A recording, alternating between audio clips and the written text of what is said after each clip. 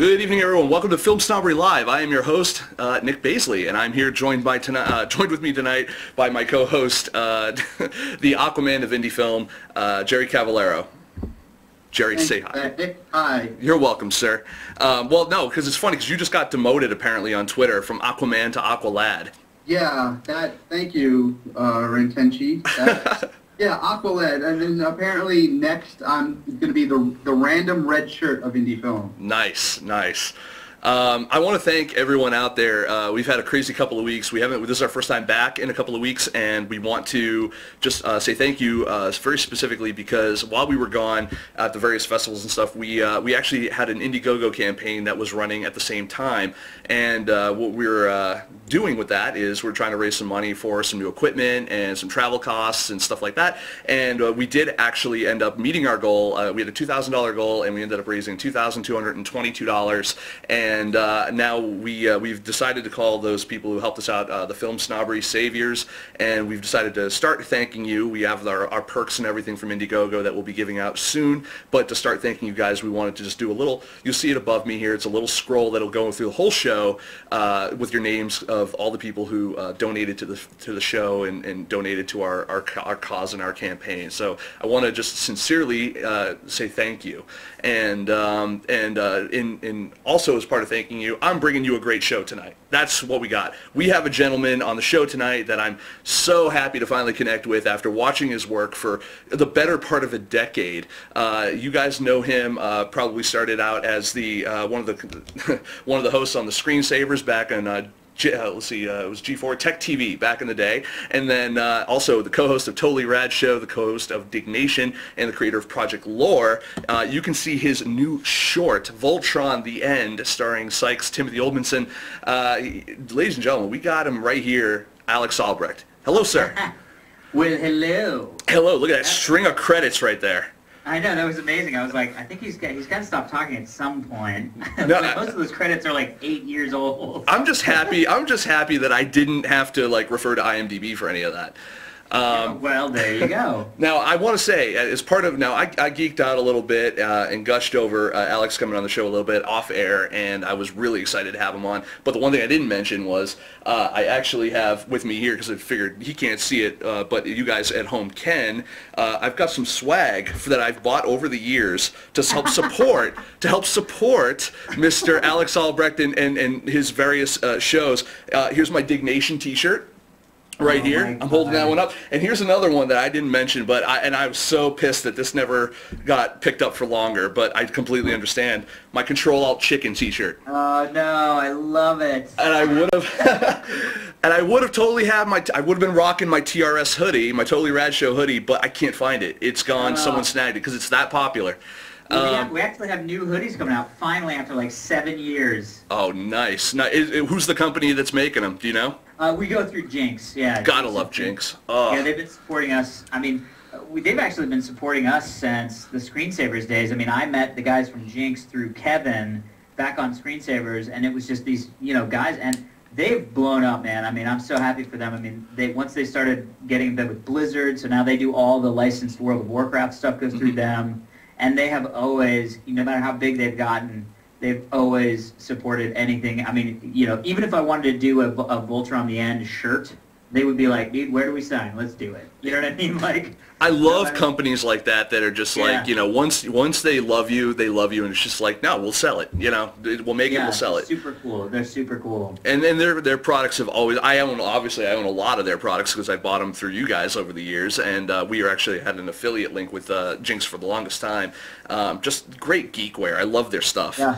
And they really support a lot of people. I mean, they're very open, and they go to all these events. I mean, like, you always see them. And the crazy thing is, Sean, one of the founders, is a buddy of mine, and he's the guy manning the desk at BlizzCon. You know what I mean? Like, he's selling shirts at BlizzCon. So it's like that company where, even the high-ups are on the floors of the different conventions and selling their swag. I mean, they're just great guys. I love that, man. I love it. The people who care about the company and and connecting with their audience, and that's also something that you guys have been able to really do well for Dignation and Totally Rad Show and stuff like that. You guys are at conventions right now. You guys just are selling tickets for the last Dignation show in LA, the live Dignation show, and that's something like when you guys started doing that. I remember like you guys did like one of the first ones you guys did was back in like a ski lodge somewhere, and you had like a small crowd there, and then and then before I knew it, I'm looking at you guys at, I think it might have been BlizzCon or Comic-Con or some con of some sort, and you guys were packing halls. Yeah, we did that show. It was really crazy because we started. I remember that it was in San Francisco. This place called the Chalet or something like that. I don't even remember. But we literally driving up to that first live show. We'd only been on for about a year, maybe less, and Kevin was so nervous. He was like, he literally turned to me and said, "I just hope one person shows up." Like he was like, "I just want one person. I don't want to go into a restaurant that we're doing a live show at, and nobody there knows why we're talking." And thankfully, we shut up, and there was a fairly good amount of people there. It was a really cool vibe, and it kind of lit our engines of going like, wow, we're communicating to a crowd of people that are like-minded people, and that was what we always loved about our show. Is we were like, look, we just want to make a show that we would like to watch, and that is about the things that we are interested in, and then to move up to some of the shows that we've done overseas, and South by Southwest selling, I mean, there was like 3,500 people showed up to our South by Southwest show, and we crowd surfed. So that was like, what is happening? You hit rock. Once you can crowd surf your crowd, you've hit rock star status. Yeah, it's kind of crazy. And the cool thing is, I mean, you've been able to replicate that on different shows that you've been in. I remember, even when you guys did Totally Rad Show, I mean, there was one point you guys were bungee jumping, and I can't remember if that was a Dan Becomes a Man skit or not, but it would have been had Dan done it.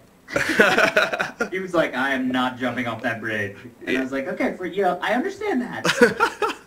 If all of your friends jumped off a bridge, would you? Well, you guys really did test that, didn't you? Yeah, Dan and Mike would not.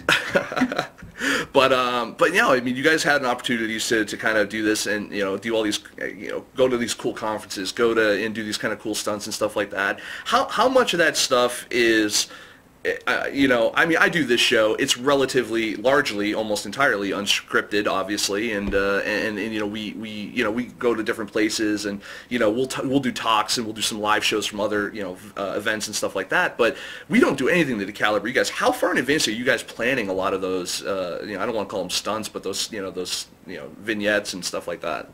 Well, I mean, it really depends. Some of the stuff, like if we're doing a live show, we'll schedule that out pretty far in advance, just because we need the logistics of getting a venue and getting the people to run the show, and also that we see those as great opportunities to bring in sponsors. Mm-hmm. So we try to plan those out pretty far in advance. And some of the other stuff, like we do with TRS, especially the sort of more stunty stuff. I mean, some of that stuff will come up on a week's notice. It's like, what are you doing on Friday? And you just go and do it. And that's part of the joy of it, is that, I mean, I think one of my favorite things that came out of doing Dignation especially was that I got to go fly in F-15 with the Blue Angels.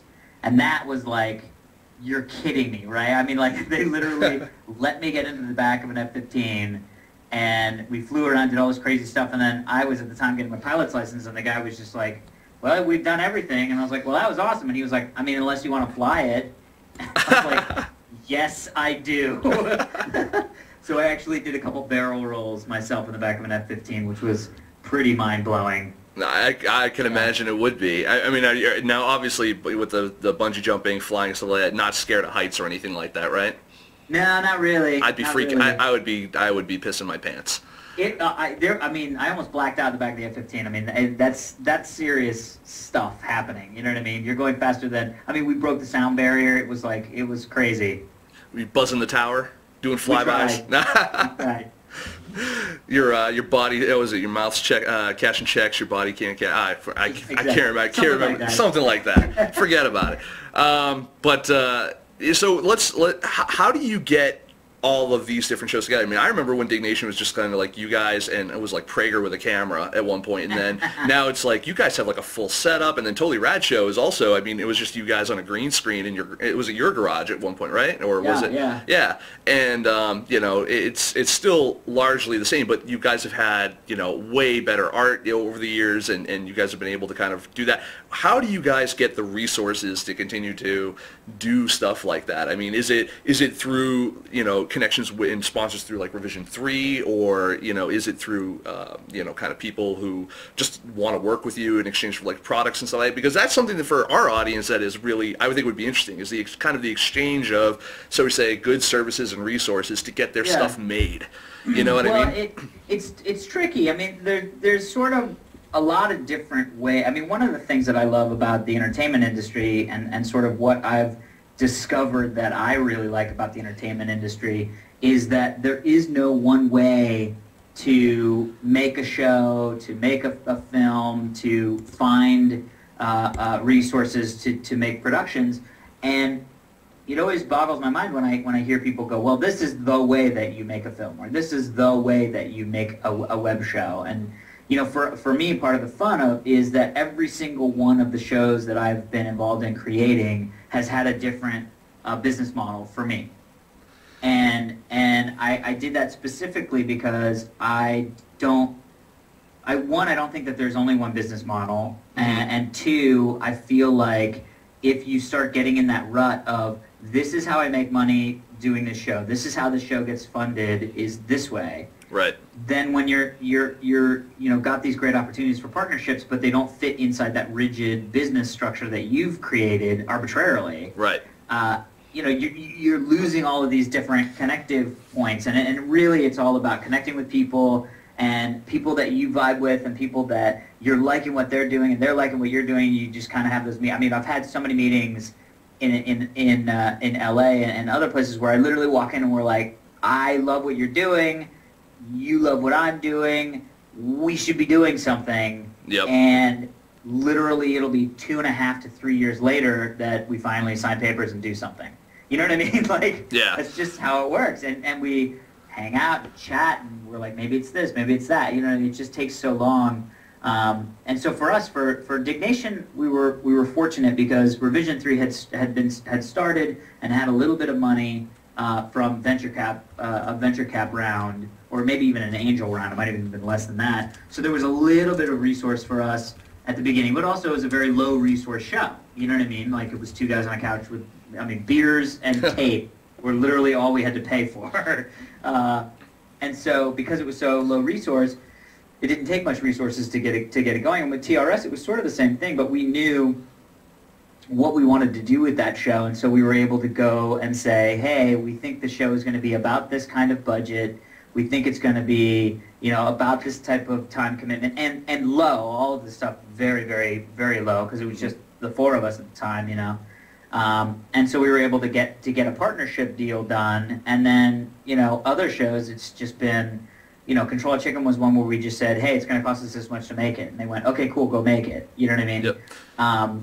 Which is rare, but we had already done these other shows, and so it just becomes this thing where you're sort of building out this sort of business opportunities, you know, and at the end of the day, knock on wood, I've been very lucky, you know what I mean? It's just, we started Dignation at a time when web video and podcasting was really taking off. Mm-hmm. We were one of the only video programs that you could get for free when the iPod video hit.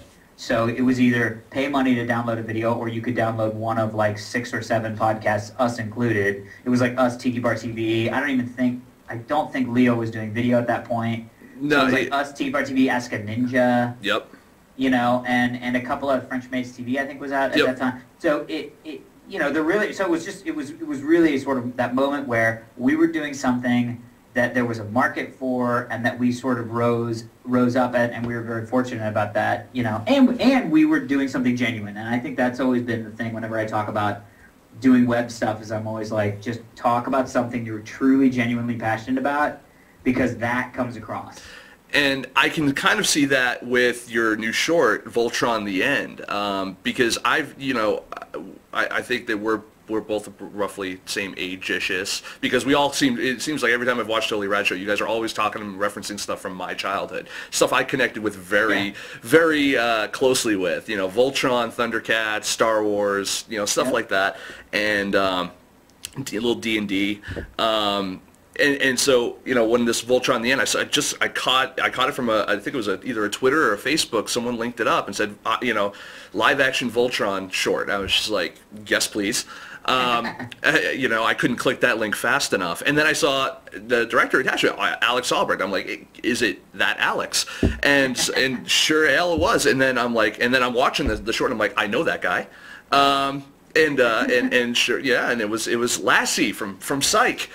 Tim Oldmanson. And how did you get connected with Tim to get him to do that? I mean, was it just a right time, right place thing? You buddies with him through other connections, or it was one of those things that I had done a short before. I met him through. I'm good friends with a guy named Ted Raimi, who's a sci-fi guy from way back, and through Ted and his sort of circle. Basically my fiance's ex-roommate is Ted's fiance. So the four of us kind of hung out together a bunch, and I got to know him real well, and, we've always been talking about projects to do and just kind of looping around each other, and we shot some stuff for fun, and through him met a bunch of sort of these sci-fi guys, and one of them was Tim, and, I had written this short, and I had finished my first short, Neverland, which we never released. We'll probably release at some point, but was more of a sort of, film festival type thing, more calling card type thing. Mm-hmm. And had started writing this Voltron short because I was like, I want to do something else. I want to do something, stay in the sci-fi realm, because I like sci-fi drama so much. And I was like, I've been wanting there to be this Voltron movie, and I've heard rumblings of it over the years, and so I had kind of come up with this idea for the beginning of what I would do for a Voltron feature. You know what I mean? Like, the opening scene of the Voltron feature is Voltron's destroyed, oh crap, what next? Right. So I was like, well, why don't I just write that opening scene?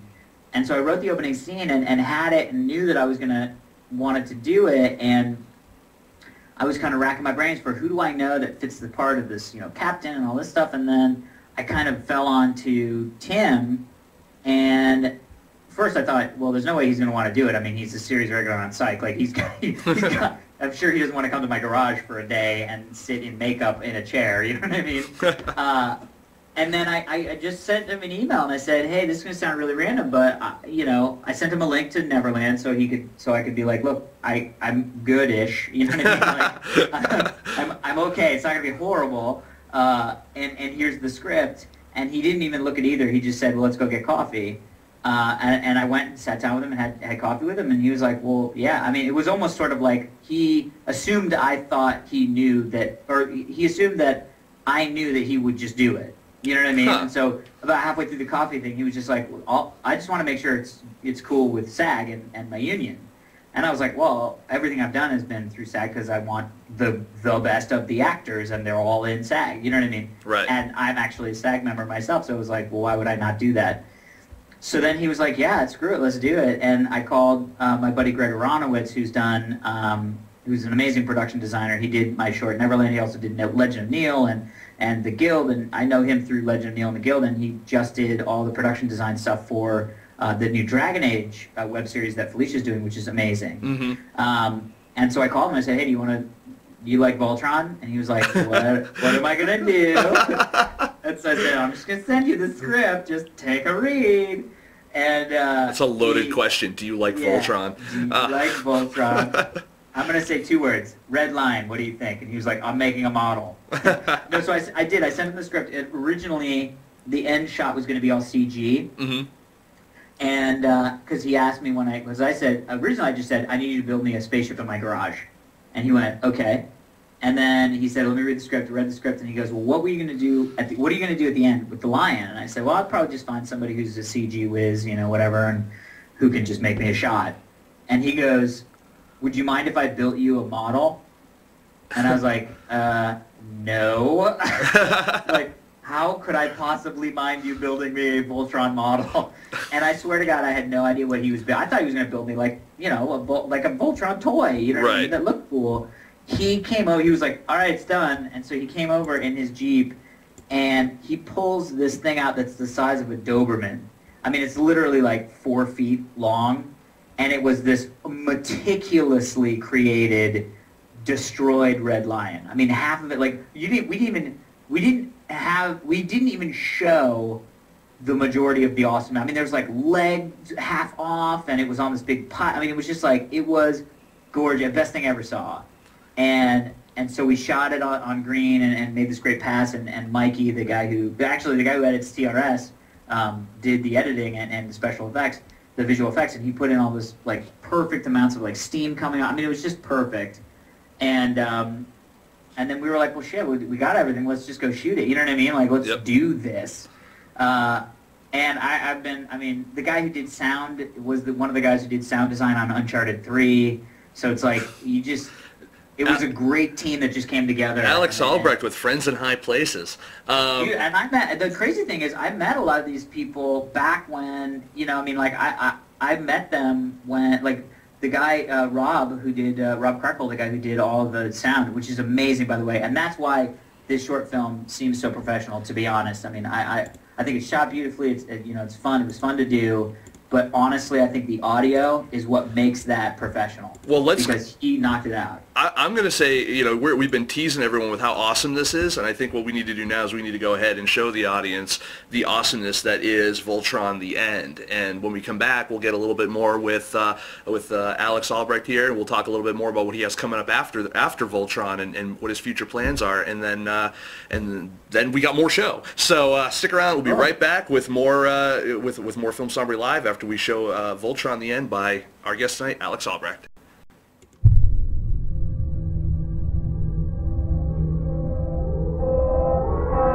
Warning. Warning. Critical failure in life support systems imminent. Warning. Warning. Critical failure in life support systems imminent. Warning. Alright, I get it. It's Warning. bad. Warning. Critical failure in life support systems imminent. Hello, sir. Damage report. There are 63 damaged systems. 5 critical, 1 life threatening. Would you like me to list them? Damn it! Would you like me to list the system? No, that's so... Oh. Crap. You have suffered a number of injuries in the accident. You have one cracked rib and suffered a head injury resulting in loss of consciousness. Accident.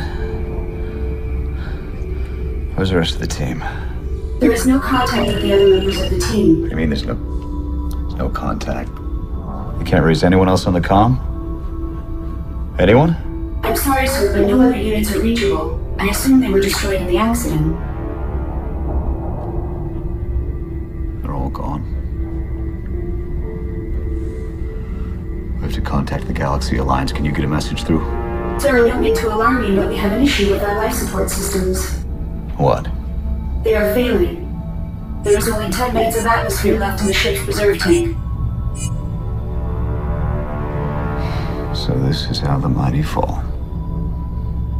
Not with a roar, but with one small last breath. In order to send a message to the Galaxy Alliance, we'll have to use all remaining power to boost the outgoing message signal. We would deplete all energy reserves.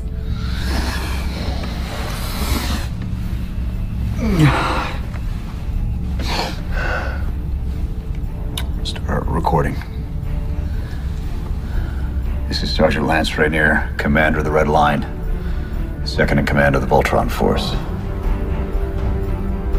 The unimaginable has happened. Voltron has failed. King Zarkon has won. Do your best to prepare for whatever horrors lie ahead. I can only hope that someday, somehow, Voltron will rise again to become the defender that this great universe deserves. Till that day, Godspeed. Good luck. Red Lion, out.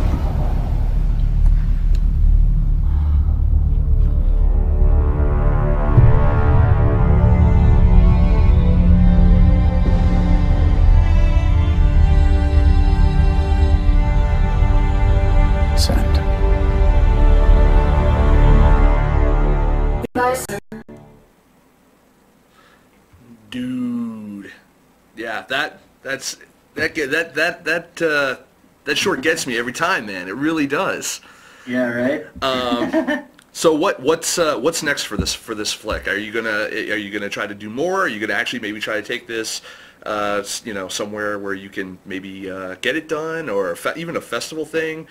What's your funny, deal? I actually just went to a short festival last night. I don't know if you know the short festival that NBC Universal does, the Diversity Short Festival that they do every year. Oh yeah. I just got a press release about that actually. Yeah, it was super cool. I went just to support a buddy of mine, and found out that another friend of mine was in one of the other 5 films. I mean, it was sort of a random night, and I was sitting there watching, and I was like, wow, maybe I should submit Voltron to some short film festivals or something. You know what I mean? Like I had never really thought of it that way. But we're doing some cool stuff. I mean, we were talking before we started about the end of Dignation and us, Kevin and I kind of, calling it a night and hanging up the beer cups, as I say, after 6.5 years of doing a show every week. And one of the reasons why we did that was because as much as I love doing Dignation, for me, the reason why I came out to Hollywood was not to be a talk show host. You know what I mean? Like I came out to Hollywood because I wanted to make cool stuff, and at the time that we made Dignation, that was the cool thing that we were doing. And now we've gotten into, I've reinvigorated my love for scripted work, and I have a scripted sci-fi comedy that we're setting up at an online company. Hopefully the next couple of weeks I'll have more announcements for that. We've been dealing with that for a while, which I'm really, really excited about to shoot soon. And then, I've been really surprised, but we've been able to, because of the response that all the fans have had with Voltron, we've actually been in touch with the companies that own the rights to Voltron, and we've been sort of talking about how we can do more with the property. And I was actually gonna ask you about that. Did you have to get permission to do the short because of to use the Voltron name or even a likeness of, say, the lion, or even though you didn't show tons, the full Monty, as it were? Yeah. Did you how did that work? We kind of went under the assumption of people. It's going to be good if people respond to it, and the people who own the rights to Voltron, I'm sure they're not going to feel offended. It's not like we were selling DVDs or anything like that. You're not the It's not Voltron the offender of the universe, right? Right, exactly. Totally. It's not the offender of the universe, exactly. And to be honest, I wanted it specifically to show that there is a desire for people who are fans of this show when they were kids to see a serious adult Voltron drama, whether it's a feature, whether it's a television series, whether it's a web series, or just a short. That there was an appetite out there for a sort of non-ironic, nostalgic look back at these 80s cartoons. I had a meeting today, and I was talking to somebody about it, and I said, the way that I see this Voltron short is the way that 7-year-old Alex saw Voltron the cartoon. That's what I thought I was seeing when I was 7. You know what I mean? Like, right. I when I watch Voltron now, watching it now, it's like, oh man, I was really young when I fell in love with this property. Go back, they're on Hulu, and I watched them all just to kind of get, my juices flowing to write the short. And I was like, wow, this is some interesting stuff. But the point is, what I ended up making was what my mind's eye when I was 7 saw. And so I think the way to do Voltron right now for the fans of Voltron that were kids then is to do it like this, is to be serious about it. And, one of the things that would be exciting to me would be able to bring the action element to it, We were constrained, obviously, by budgets. Sure. Because there was none. and my lack of, 3D modeling ability. No, it's true, it's still independent filmmaking, and it's all about the passion that you have for what you're doing and the subject matter, and, whether you're making a short film that is something of your own creation or you're borrowing off of another property that, because it was something that you were really nostalgic for as a, when you were a kid and all that. I mean, and you watched as a kid, it's all passion and not constrained by budget, not constrained by resources. It's just you love it and you'll find a way to get it done. Now, I guess the question is, I mean, do you have a hankering to do more directing, or do you want to do more? I mean, obviously, most people know you at best being in front of the camera. Do you want to? I mean, where do you want to be? I hate to ask that kind of pat question of like, where do you see yourself in 5 years? But I mean, is it do you see yourself saying, man, I love creating versus you love being? I think for me, it's always going to be, I love everything. And I think the sort of overall goal at this point would be to be in a position where I could start projects that I felt passionately about and either connect the right people and the right talent in those projects and set them afloat, or be the right talent for being behind the camera and either co-creating a property, co-writing a property, directing a property. And then there will be projects that come through that I go, yeah, the person who's right to be this one character is me.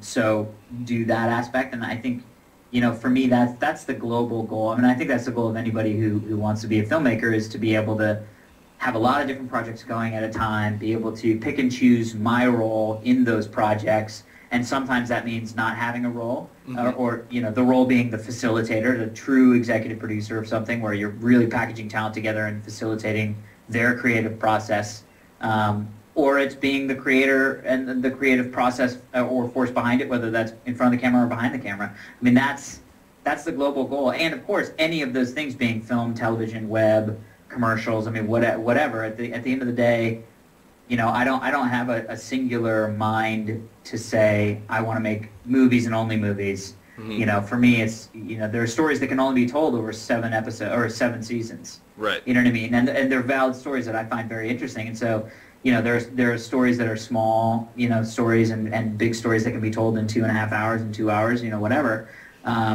So for me, it's one of those things where the pat question has a pat response of anything. I would like to be doing anything. Nice. No, and I wanna just kind of as we kind of taper off to the end of your time on the show, I want to tell the audience here that the same thing I told you while we were off before the show, Alex, that I got my start as a network engineer, and I got my start watching you guys on the Screensavers, and then on Dignation.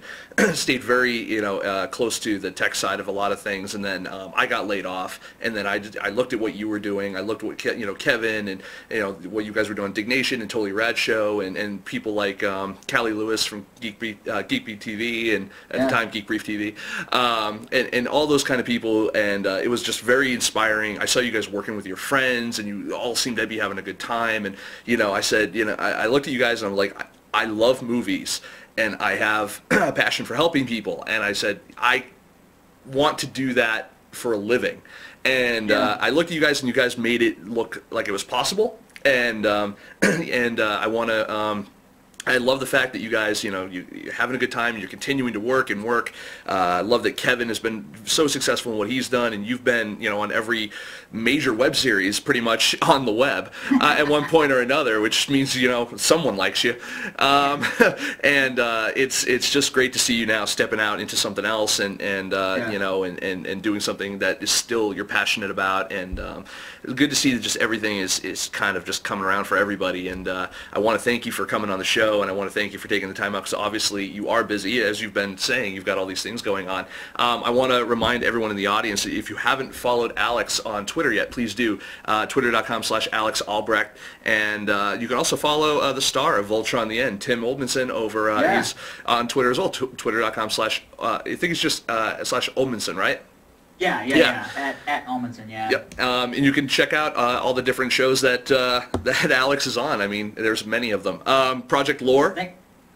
Project Lore isn't going anymore. We got to that point where we were all kind of falling out of love with WoW. And so it became this thing of like, we were going and we were doing it, and it was always fun when we got together, but we got to this thing where it was like, we were having a hard time kind of you know. I'll tell you what. Here's what happens. When we go Star Wars Old Republic, Yes. and then we'll get into that. And I will totally guild up with you on that one. Oh, dude, I'm so that's gonna have my babies. I've got my pre-order in. I'm ready to go. And as long as they don't nerf it like they do Star Wars Galaxies, I will be all set. Oh yeah. Because I was a huge Star Wars Galaxy nerd back in the day.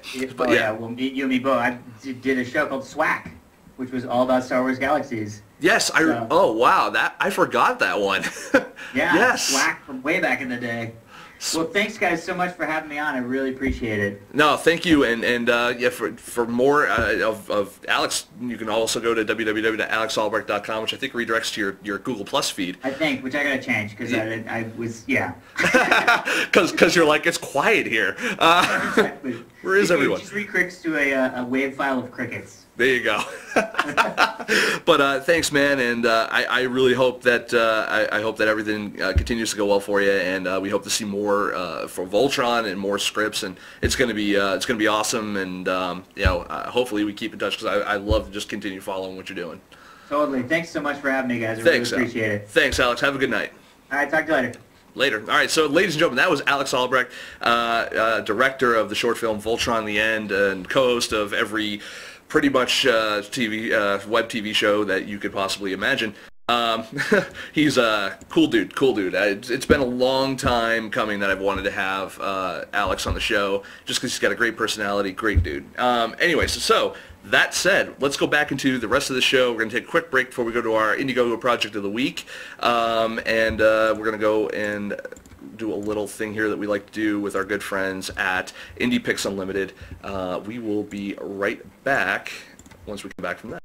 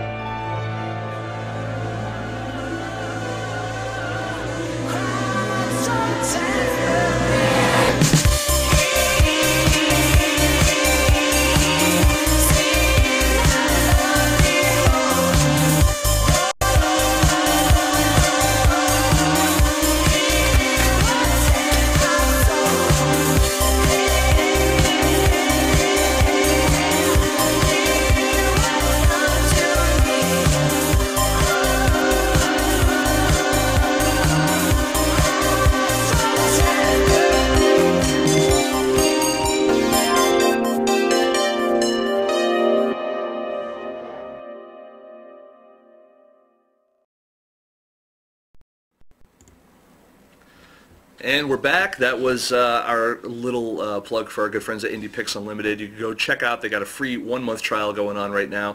Go try them out. They are the Netflix for independent film, and except a Netflix that hasn't fucked up yet. So go check them out. They're really cool. Another thing I want to totally plug right now. I know you guys are probably looking at what I have on the screen here, and you're going, wait a minute. Haven't you guys already done Veil as your Indiegogo project of the week already? We did actually a long time ago. We mentioned it. It's from our friends at 10 Sundays Productions, my friends Paul Bassetti, Ian Albetsky. One of the reasons why I wanted to actually put it back on the show again is because they just cut together a new trailer for their campaign. They've got a few days left, and they're really kind of doing one more big push. I want to make sure that we get what they're doing out to our audience, because I've seen what these guys can do with horror, and they are really talented people, and it's just great to see. I love seeing these guys make movies. At the end of the day, I just love seeing these guys make movies. So I wanted to go ahead and I wanted to give Veil another quick push. Next week we'll have another new Indiegogo project of the week. And that said, again, I do want to thank everyone right here above me, as the names are scrolling by, who are our film snobbery saviors. You know, all these different people that have supported our Indiegogo campaign. We had a 2-week campaign. We wanted to raise $2,000. We went over that because of all of your help, and we couldn't be happier. So I want to go ahead and just quickly do another quick video here for our good friends over at 10 Sundays Productions for their Indiegogo campaign for Veil. We'll be right back, and Jerry and I are going to have a quick talk, and hopefully... I'm getting demoted and my name is getting changed. What's going on, Nick? Jerry, I hate to tell you, you're on your way out. Honestly, I think the Golden Corral did me in. But we'll talk more about that when we be right back.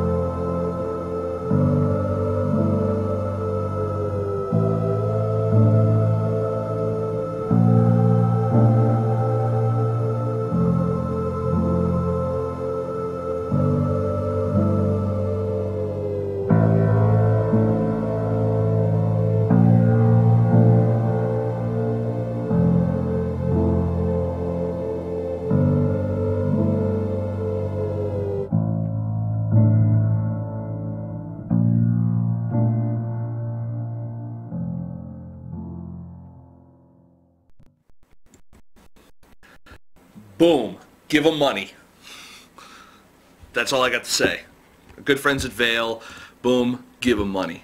So I'm going to go ahead and let's go ahead and let's chat with our good co-host over here, Jerry Cavallaro. Let's talk a little bit about, we just got back from a very long trip. Very long. Very long. And now it just sounds dirty.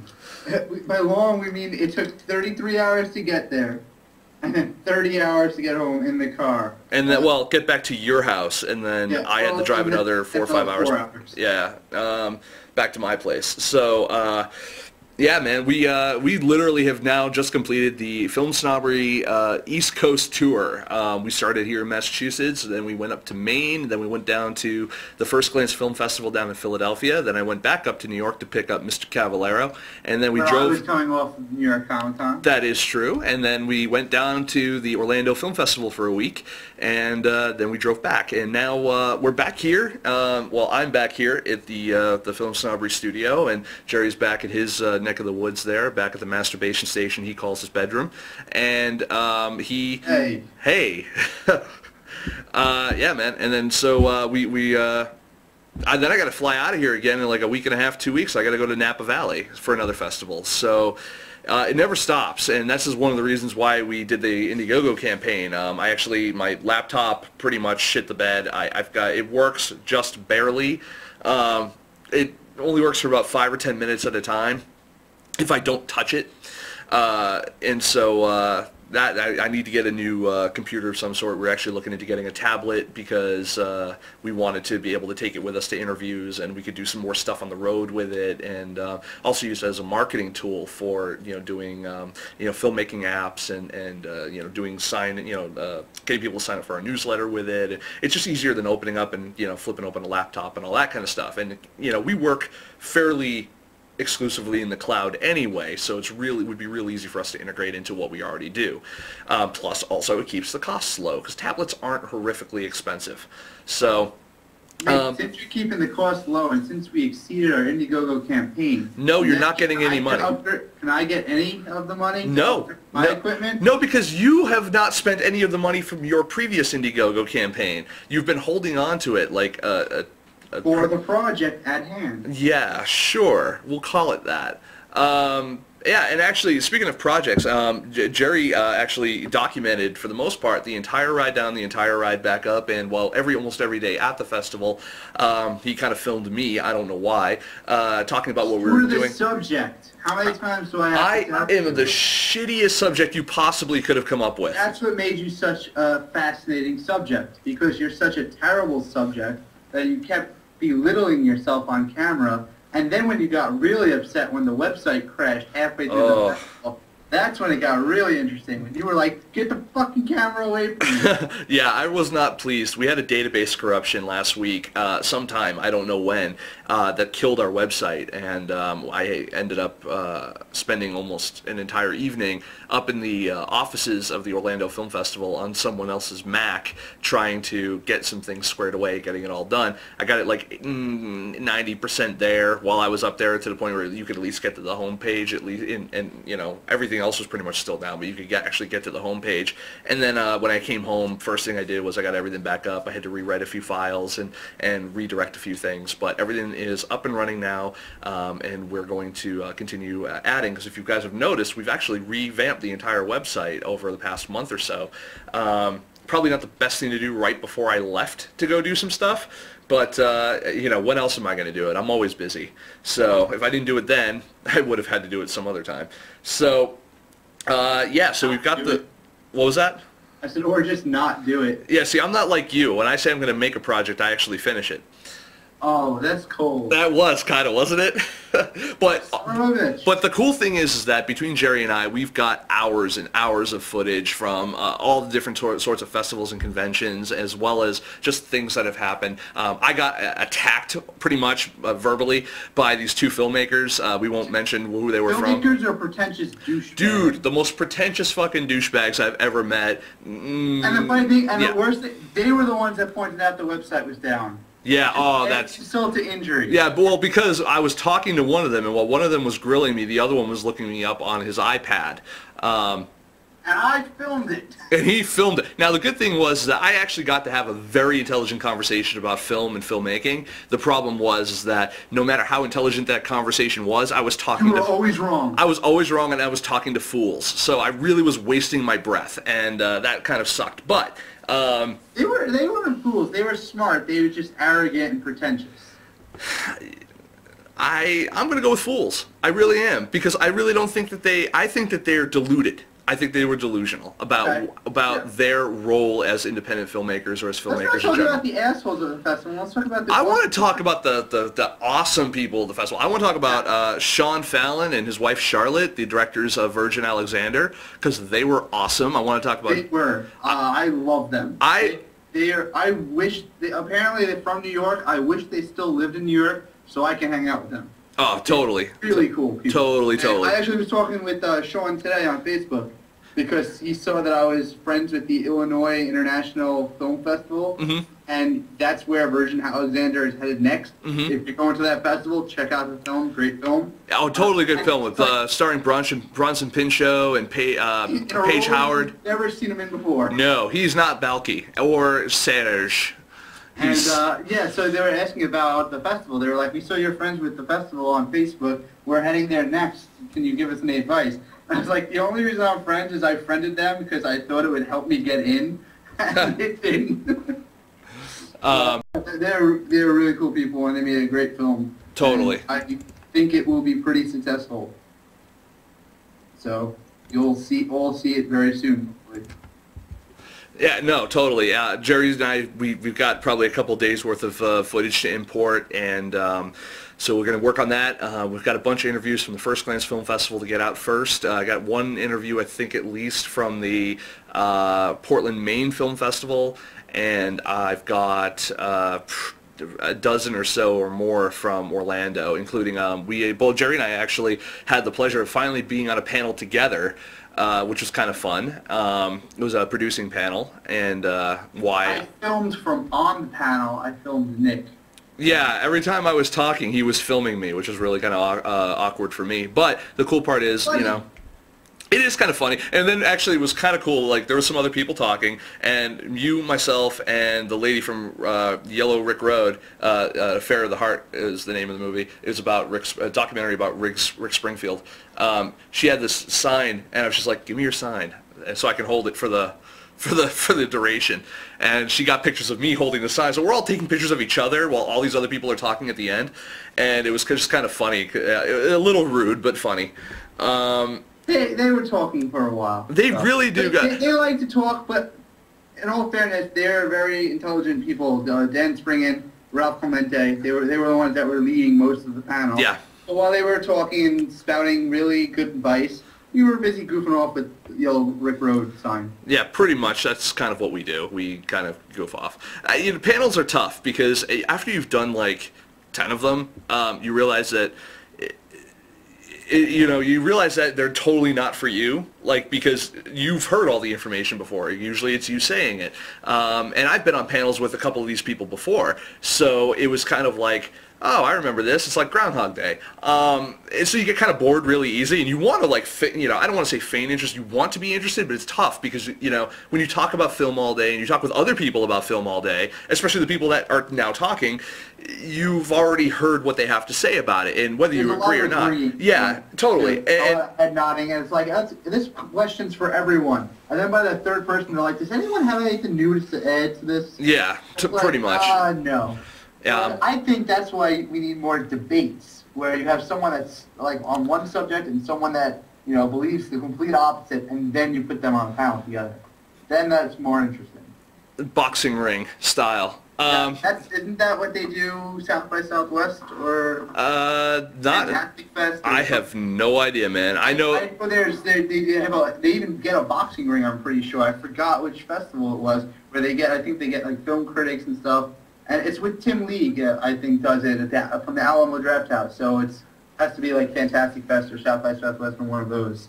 And that's what they do. They do like boxing match debates. Well, the good news is that we made it back safe, and we had a good run. I only wanted to kill Jerry most of the time, not all of the time, so that was good. And it ended with him wanting to kill me really a lot. Jerry, it just built up. Jerry is like, traveling with Jerry is like traveling with an indecisive girlfriend. He doesn't like that I like to Yelp and look ahead and find out the menus of places before we stop. Well, it's not only that, but he'll do that thing where it's just like, we're hungry. Okay, fine. Well, what do you want to eat? And he'll be like, I don't know. What do you want to eat? I'm like, I don't give a shit. Just fucking pick a place. And he won't. You know, he'll sit there on Yelp and he'll be like, oh, I want to go to this place. And I'm like, that place we just passed 3 exits ago? You know, you're a fast driver, and Yelp and Google Maps didn't account for going slightly past the speed limit. Slightly. I was always just like, okay, this place is 10 minutes ahead. So I was like, let me check it out. I'm like, okay, let's go here. And you're like, yeah, we passed that 2 minutes ago. I'm like, it's only been 5 minutes. How is that possible? Well, you know, Jerry would probably have saved himself way more time had he just put the phone down and looked at the signs that lead up to the exits to have all the pictures of what the fuck is at the exit. And I know, I totally get Jerry's point of like, I don't want to eat at places that I can eat at every day in New York. But the fact of the matter is, though, is when you're traveling, you eat whenever you can. And I think we did a good fast food of the South. I think we did a good job at, you know, when we were in Orlando getting, like, you know, we had Hardee's, we had Steak and Shake, we had, you know, IHOP at one point, which you can get up here, but we had Gino's Pizza. Holy shit, is the best pizza ever. I'm a New Yorker, and I go to Orlando for the fucking pizza. Totally. Their pizza is amazing, and like we went there at least 4 or 5 times while we were down there. I could count my frequent. I have a frequent buyer card from them. I can count on there how many times we actually went there. But yeah, that's good pizza. Yeah. So you know, it wasn't that with it, you know, I think that we didn't have enough places to choose from. I think there was an overabundance, and Jerry has a very hard time making decisions. And he's that's not true. I wanted to go to Urban Flats, and you're like, I don't eat anything there. And then I was like, well, we can go here, and we were like, that's kind of expensive. That was both of us saying, yeah, no, that's expensive. Let's not go there. Well, you know, you convinced me. Let's go to Panda Express. Oh, let's talk about Panda Express for 2 seconds. Like, we hate to gross out our audience, but let's talk about Panda Express. So we decided we were gonna go to Panda Express, and I've never been before. He'd never been. So I have like I live by the one mall that doesn't have a Panda Express. Exactly. So we meet the criteria of Jerry does not have access to this food at his house. So we decided, okay, we're gonna go to Panda Express. I love Panda Express because I eat it at the mall that I go to all the time.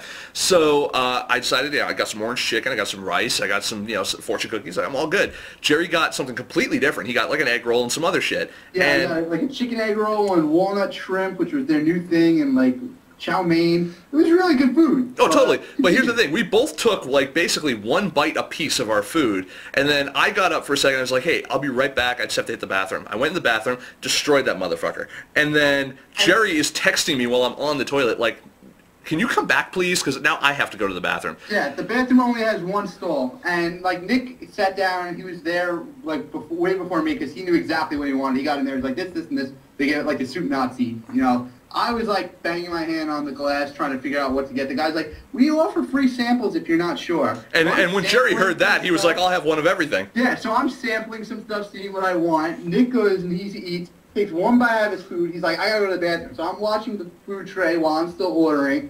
I get down, I put my tray down and stuff. I'm like, wow, he really didn't eat anything yet.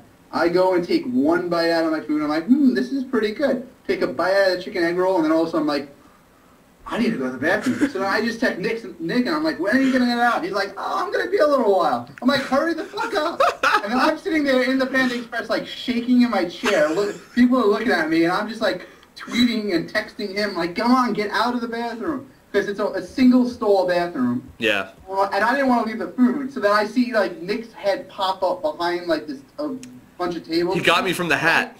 I jump up, and I'm like, okay, and I like, kind of just, like, do the tag team thing. I'm like, okay, you watch the food, and I ran to the bathroom.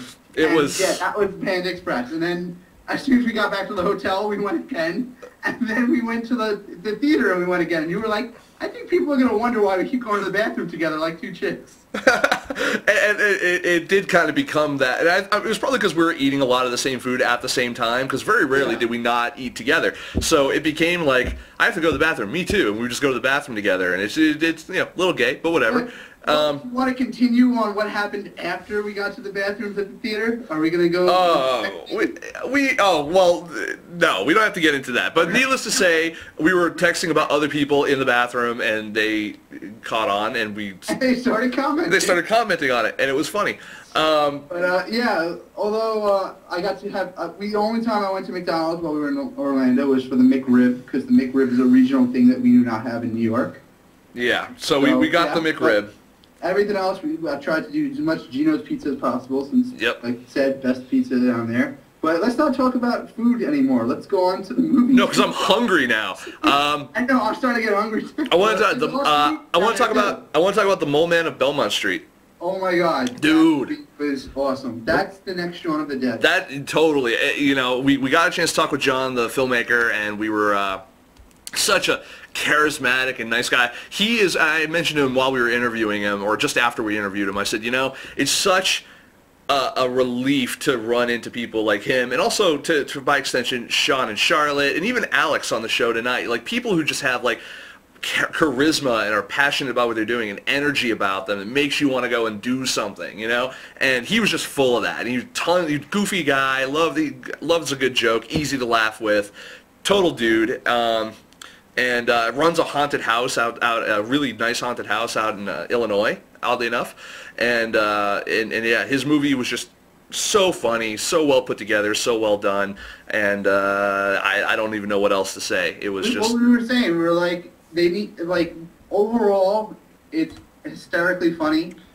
Like my opinion was that they could probably trim a few minutes from it to keep it up, like, as fast the pacing, as possible. Yeah, I agree. Just like I mean, there are parts where it's like not slow, but it's just like there's not that many jokes. It's like a little spread out in some parts, and it's like it works better when there's the rapid fire, like joke after joke after joke. Right. And if they trim down a little bit and keep it that rapid fire, it really, I think it has the potential of being the next Shaun of the Dead. And like I read reviews. I was looking, Variety loved it. Yeah. Like, and his co-star, whose name escapes me at the moment, but I'll make sure that we mention him. Isn't it Mike something? Well, you have the ability to actually look it up right now while we're talking. I don't. Yeah, I do, but that said, you know, some of the best throwaway lines, like just under his breath throwaway lines in the entire film, that just cracked me up.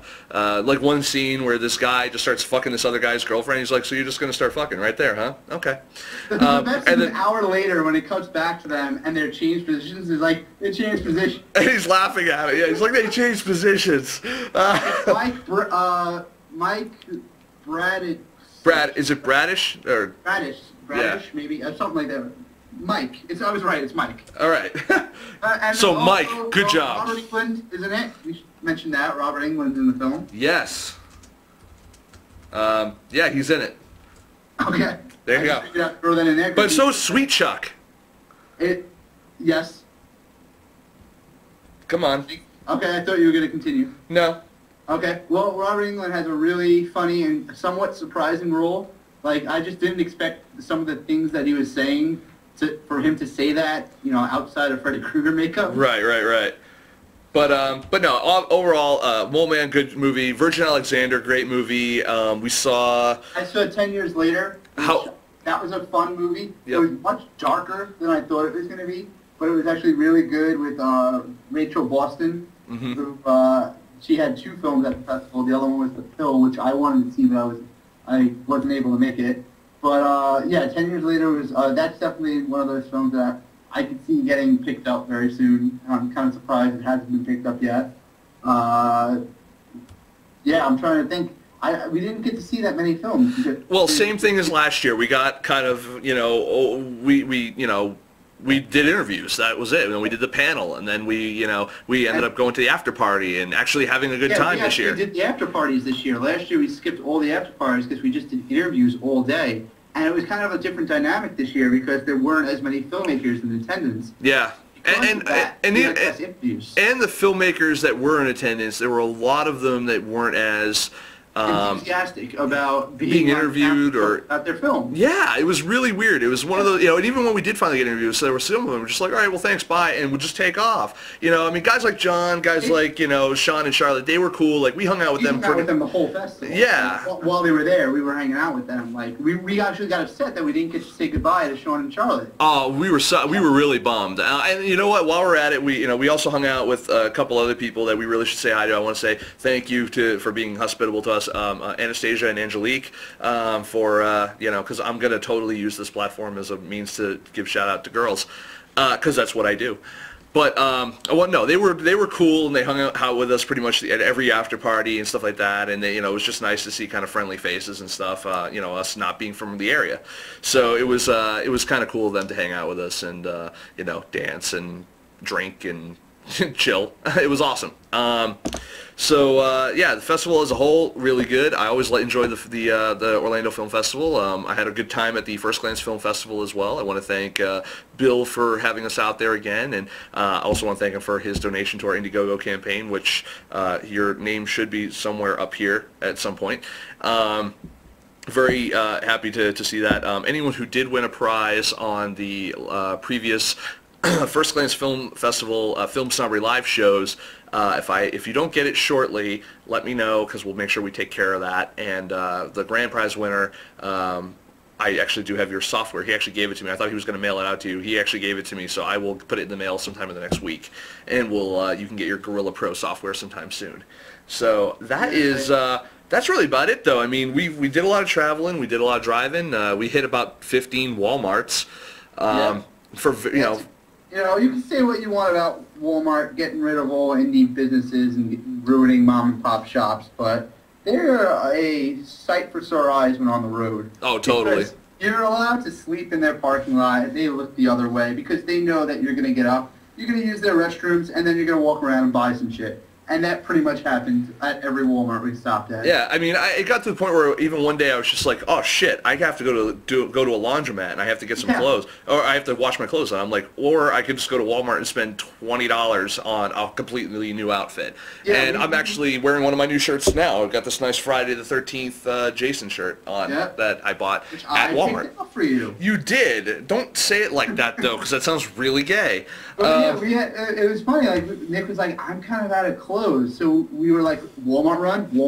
Oh, totally. Like we looked at the laundry thing, and it was like $7 for a shirt and like $10 for pants, and you had to wait like 24 hours to pick it up, and we had to go to the other hotel. We were like, it's going to be cheaper to get an entire outfit at Walmart. Yeah. And then you went there and got like an 8-pack of boxers, and like we were like, well, I wouldn't go that far. I got a 4-pack of boxers, I got a package of socks, and I got a pair of shorts and a t-shirt. Actually, sorry, 2 t-shirts. And that was less money than what it would cost to do, like, laundry for one more day. Oh, totally. Absolutely. Yeah, and I mean, literally, that would have been for, like, a outfit, too. And because I wouldn't have had enough money to do the whole shenanigan, all of my trash bag. But, I had clothes and... A giant trash bag full of dirty clothes. Whatever, it keeps it all in one place and keeps it away from my clean clothes. It works.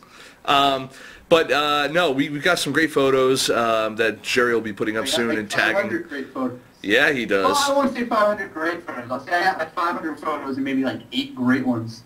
But maybe like 100 good ones.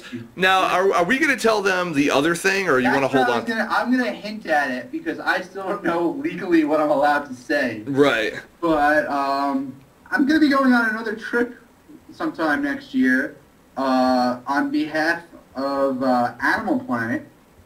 And, I'm not really sure what more I could say about it. Yeah. It's going to be quite a hairy expedition. Really? Wow. That's funny for me and Nick only. That wasn't even funny for me, and I know what it is. But anyway, yeah, so hopefully, Jerry will have some more information about that sometime in the near future. And once I fill out the paperwork and get it notarized and pick out the date of when I go, I think then I can like publicly announce it. Right. I should probably just ask them when I hand in the paperwork next week. Right. Be like, I see this. Can I tell them about this? So yeah, it's gonna be fun. It's gonna be weird, and I'm going to document all of it. Hell yeah. So, but yeah. So that said, you know, we had a good time. We got more coming up in the future. I'll be in Napa Valley. So if you're a West Coaster in the San Francisco area, or in the Napa Valley area, I'll be up in your neck of the woods in the next couple of weeks. Then there's a slim possibility I might be back in Orlando not too long after that. You know, it's funny. John Hall just wrote in the chat room, or he wrote a while ago. I don't know when he wrote it. If you need a third wheel for the next East Coast tour, let me know. Laugh out loud. Yeah, you couldn't fit in the car. Well, yeah, there's no way he'd fit in the car. We can strap him to the roof like Grandma. Totally. Like our aunt. And Edma. And Edna, yeah. Yeah. There you go. Well, I was going to say, we kind of met like a John Hoff type in Orlando. We did. Will. Yeah. From Geek New Wave. Something like that. Yeah. Yeah, another one of those guys who'd never been to a film festival before, and he just, you know, his editors for the thing he was writing for. The site, he's doing interviews and stuff, and it just kind of reminded me of John Hoff in a way. I'm not sure why, because I've never actually met John Hoff, but it was kind of funny, and it turned out he was a massive fan of mine.